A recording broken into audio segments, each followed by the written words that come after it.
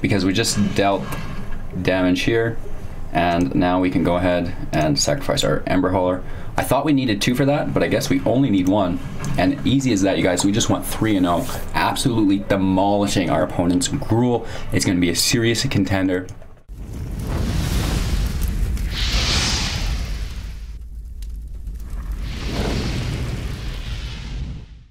Hey, thanks for taking the time to check out Hello to Game. If this is your first time here, be sure to subscribe to the YouTube channel for your chance to win up to 500,000 gems, you guys.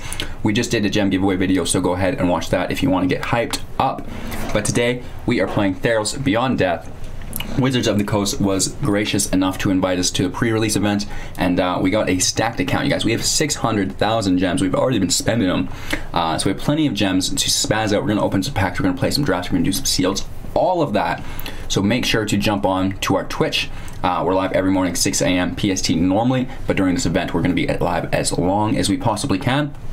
With that all being said, we are playing Gruul today, you guys, and it is brutal. We absolutely destroyed our opponents. We went 3-0 quite easily, and let's break down the deck, and then we're going to talk about our ideal line of play and combo, because it is definitely held within these cards. We have 4 Pelt Collectors. We all know what Pelt Collector is. Whenever another creature you control enters the battlefield or dies, if that creature's power is greater than Pelt Collector, put a 1/1 counter on Pelt Collector. As long as there's 3 or more 1/1 counters on Pelt Collector, it also has Trample, which is great. We have Ember Hauler. This is just strictly for loyalty on an ideal line of play. Sometimes this is hard to play because of the mana, but when you do while out, you want to while out perfectly, and this is how you're going to do it. So you can sacrifice Ember Hauler. It deals 2 damage to any target, and then he costs 2 himself. We have the Nessian Hornbeetle for 2. At the beginning of combat on your turn, if you control another creature with power 4 or greater, put a 1/1 counter on it. Sick. Paradise Druid, we all know this. As long as it's untapped, it has hexproof, and then you can tap it for a mana of any color. We have a single Domri's Ambush, put a 1/1 counter on target creature you control, then that creature deals combat damage equal to its power to target creature or planeswalker you don't control. Keyword Planeswalker here. It's really nice to be able to smash out a planeswalker. We have 3 Cloths God of Destiny. This is a 3-drop, which is sick. It's a 4/5, indestructible. As long as your devotion to red and green is less than 7, it's not a creature. However, at the beginning of pre-combat main phase, exile target card from a graveyard, which means your opponent's as well. If it was a land card, you're going to add a land, either a mountain or a forest. Otherwise, you gain 2 life and deal 2 damage to each opponent. Woof. This card is a sleeper. I really, really like this. This will activate our spectacle costs for us as well. Love it. We have 3 Nyla Keen-Eyed, indestructible as well. This is a 5/6, it's a 4-drop, so a little bit heavier. As long as your devotion to green is less than 5, it's not a creature. Creature spells you cast cost 1 less to cast, and you can pay 3, reveal the top card of your library. If it's a creature card, put it into your hand, otherwise you may put it into your graveyard. We have 3 Questing Beasts. Of course, we all know this. This is the star of the show in Throne of Eldraine. What a broken card, you guys. Vigilance, Death Touch, Haste. It's a 4/4. It can't be blocked by creatures with power 2 or less. Combat damage that would be dealt by creatures you control can't be prevented. Whenever Questing Beast deals damage to an opponent, it deals that much damage to target planeswalker it controls as well.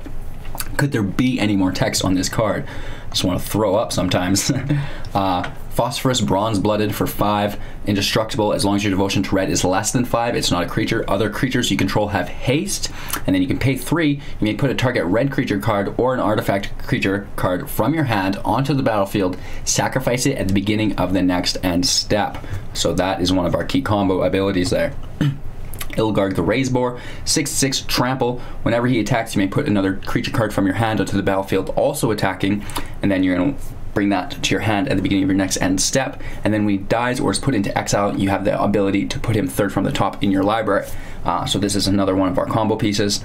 And then it just gets even better, you guys. Draxeth, Maw of Flames. This is a 7-drop. It's a 7/7 with flying. Whenever it attacks, it deals 4 damage to any target and 3 damage to up to 2 other targets. Oh my lord. To top it all off, we have the Great Henge. The spell costs X less to cast, where X is the greatest power among other creatures you control. You can tap it, add 2 mana, gain 2 life, and then whenever another non-token creature enters the battlefield, it's going to get an additional 1/1 counter on it, and you draw a card. So that is absolutely sick.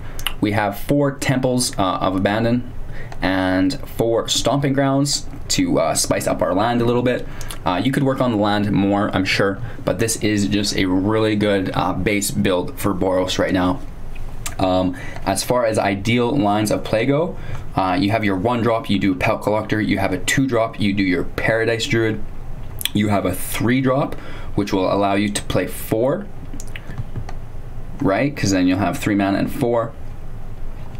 So you play your Questing Beast, and then you get your Phosphorus Blooded out on turn 4, I believe. If we did it with the Goose, we could do it on turn 4, but we're not doing it with the Goose right now, just because we don't know how reliable it is.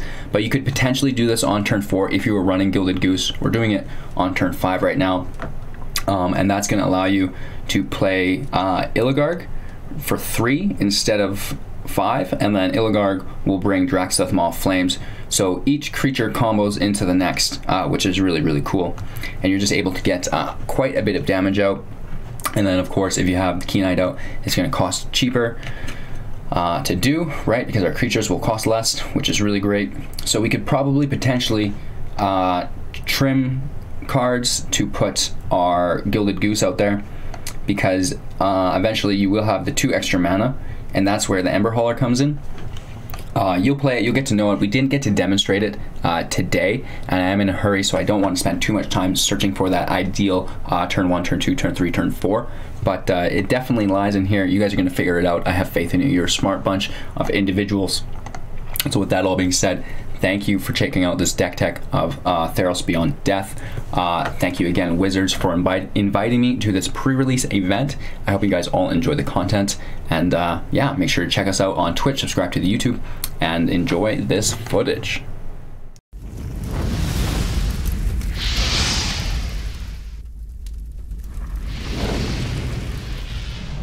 Alrighty, we finally made it in, you guys. Let's see what kind of shenanigans we can get up to. We're going to start off with Gruul and see where it goes from there. We do really want to flex our Ilharg the Raze-Boar, but we also need our Phosphorus Bronze Blooded. But nonetheless, this is going to get us into the fray, and we can go from there.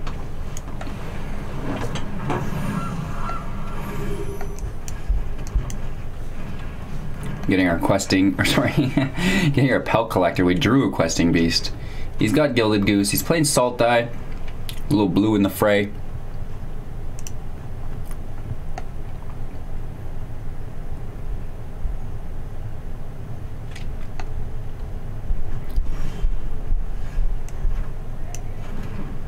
We're just choosing to ramp.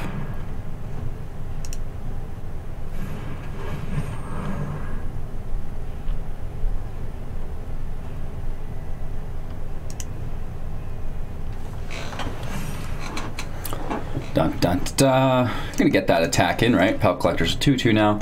Can swing through the Goose if we want, but I bet he's just gonna take it. Yes. Nexian Hornbeetle, quite interesting as well. So we get our Draxtheth. That combos out of our Raze-Boar.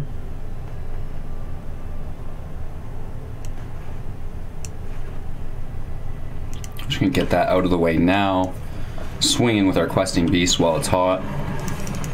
That's for 7. Look at us go.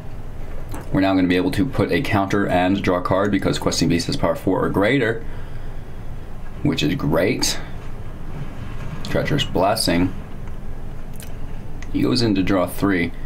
Now he can sacrifice this and bring something worth 4 out, which is quite opportunistic. Because normally whenever you cast a spell you're going to lose life, but now he doesn't.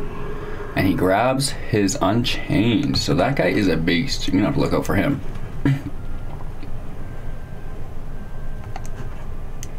Let's just keep pushing the envelope forward though. Thanks to Questing Beast, combat damage can't be prevented.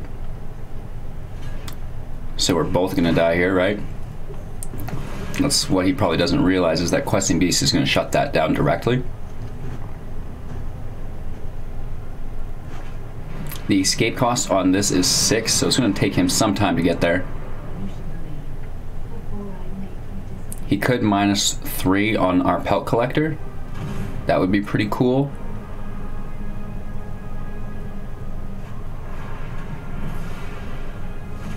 As long as our Raze-Boar gets to attack, Draxeth's coming out. And that should be a good game. Obviously, we wanted to do all that for 4, not 6, but that's kind of how she goes. We get to go. Let's grab the land. And, yeah.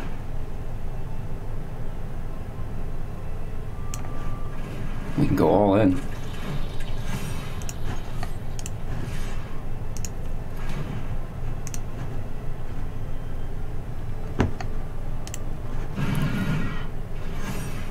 Oh my lord. Maw of Flames is gonna absolutely wreck our opponent. Can you believe it? It's as easy as that, you guys. Woof. So that was actually easier than we expected. I mean, I guess we did put about 40 hours in our deck list, so it should work out.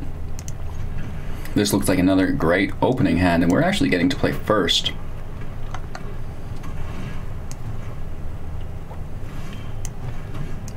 Oh, with our Paradise Druid, obviously.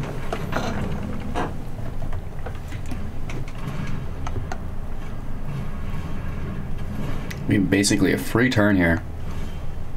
Another Raze-Boar, so that's getting to be a little bit excessive.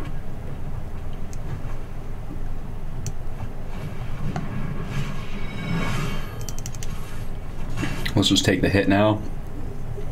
We are going towards 7 devotion towards green and red. Currently sitting at 3.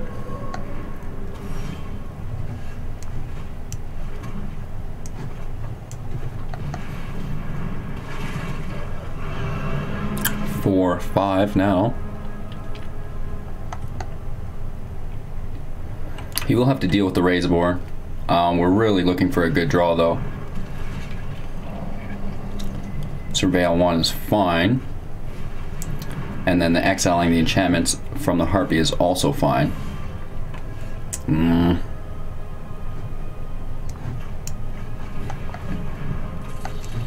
That will put our devotion to 7 here, which is great.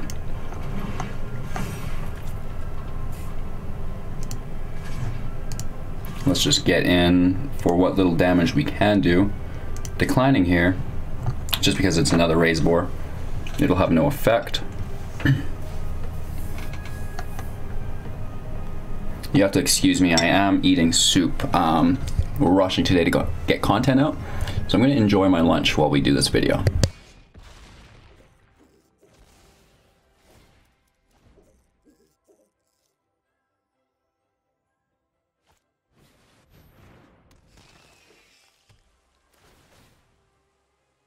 Alright, Dread Presence. Very good. Absolutely love that. Especially when comboed with Delesian Grove. That makes every land you play a swamp. Very, very neat.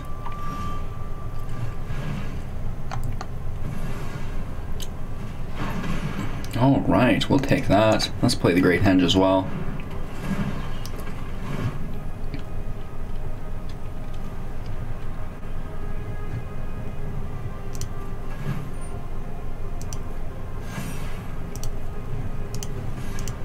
And let's just aggro in again. It's kind of a bummer.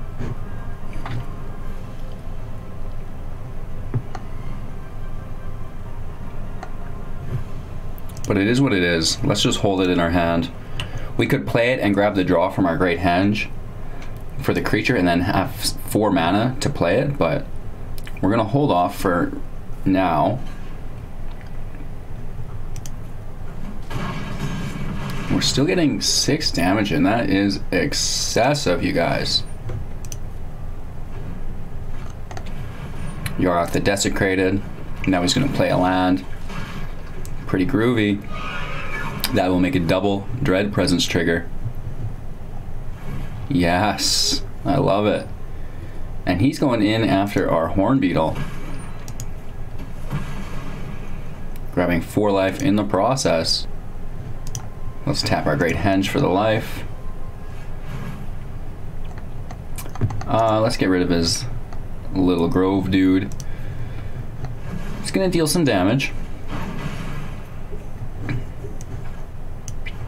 Right. Let's go ahead and smash in. This time we are going to use our secondary Raze-Boar. We're gonna keep the first, and that's gonna trigger our Great Henge. Raze-Boar can go third from the top, so we can always just play that again for another draw in a little bit. Aw, we got a land.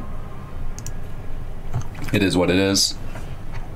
Let's smash in, and yeah, down to 1. Indestructible does survive Death Touch, which is really cool. We're at 24, our opponent's at 1. We've got the Great Henge for a draw engine, and another Boar second from the top to activate said draw engine. He does have Yarok and Dread Presence on the field, so he's doing big gains if he plays any land. Enigmatic Incarnation allows him to sacrifice another enchantment. If he does, he gets to grab a creature with converted mana cost equal to the enchantment that he sacrificed +1. So we're just going to allow this to hit, no blocks. He gets 3 free life. Pretty groovy. Sacrifices his enchantment that was on the land. It costs 2, so he gets to play something worth 3. He chooses Arisen Reef, which now double triggers because of Yarok. Very cool. And he grabs 2 draws. Let's go ahead and grab our life from the Henge. Our turn. And yeah, that's all he wants to do is run, run, run away. Alright, so we're 2-0. We're going to try to go 3-0 here and move on to another deck afterwards. We don't want to beat a dead dog or kick dog one sound, whatever you want to call it. We go first, don't we? I'll keep it. I'll allow it.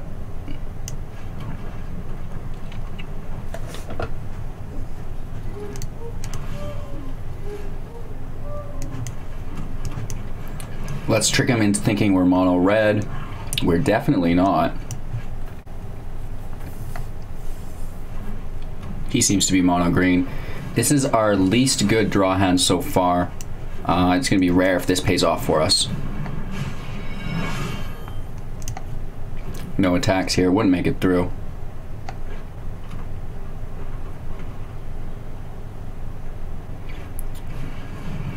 Okay, he's going towards Nissa, it would appear. Oh, such big ramp. He is huge ramp on us, you guys. This is getting to be a little much. Questing Beast can hit the field, though. He can also attack for his 4. Beautiful. We're sitting at 1, 2, 3, 4, 5, 6 loyalty.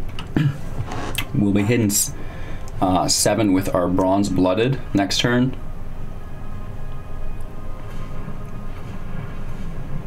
Here comes Nissa, I'm sure of it. What? Come on, man.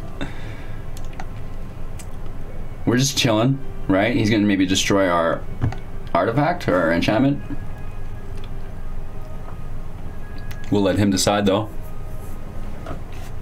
I mean, we're not doing well. I mean, all we have is a Questing Beast.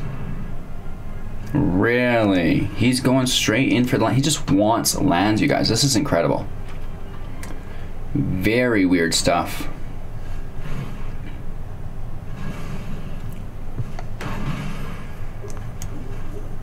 Paying 2 life here. Getting our Bronze Blooded out.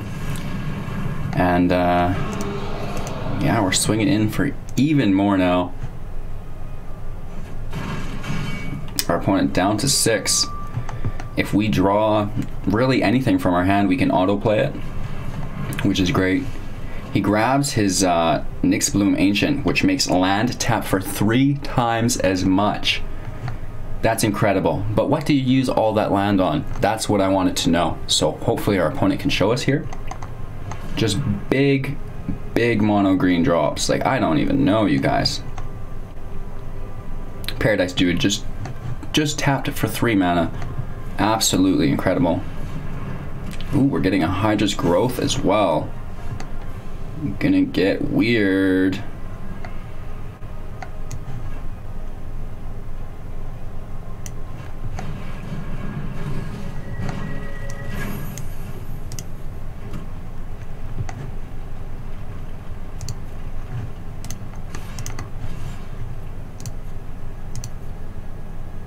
We could have actually kept the Keen-Eyed in our hand because we just dealt damage here, and now we can go ahead and sacrifice our Ember Hauler.